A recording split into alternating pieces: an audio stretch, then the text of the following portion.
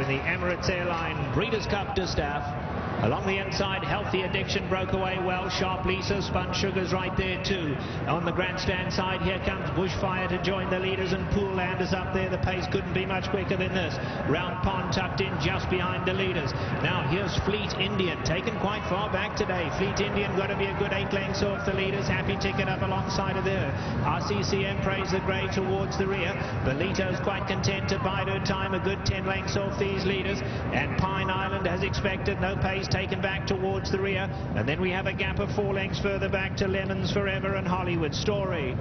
Down the backstretch they go, and Healthy Addiction on a loose rein, going about as quick as she could for the distance. On the outside of her we have Pool Land keeping the pressure on. Sharp Lisa is in third, and Round Pond down at the rail. Bacteria is racing in fifth. Spun Sugar is 6 off the leaders. Fleet Indian is up alongside of her in mid-pack. Bushfire been niggled along on the outside. RCCM Prey, Happy Ticket, Belito is now 9 lengths off the leaders. Hollywood Stories far back with Lemons Forever. They're approaching the quarter pole now, and Pool Land goes on with it, taken on by Sharp Lisa, but now here come from behind us Bacteria. Happy Ticket on the outside of that. RCCM Prey, Beleto's running on as well. Fleet Indian's been eased. Fleet Indian has been eased. Fleet Indian pulled up at the quarter pole. They come for home. Sharp Lisa, Happy Ticket down the grandstand side, and here's Beleto on the extreme outside, racing greenly but coming to take them on.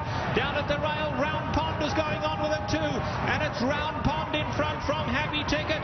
Down the centre of the track, coming with a late run now is Lemons Forever, but it's Round Pond going on to take the distaff. Round Pond and Edgar Prado win it. Here's RCCM Prey late, Happy Ticket third, and Belito finished up 4. What incredible irony. The Barbaro connections.